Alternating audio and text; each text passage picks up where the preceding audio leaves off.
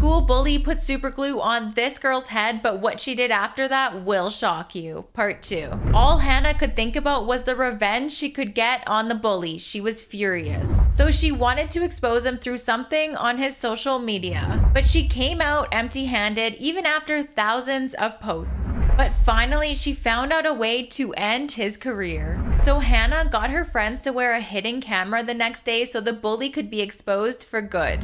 After 2 weeks of filming him, the footage was compiled and uploaded to YouTube. The bully was expelled after the video went viral and he was sent to juvie.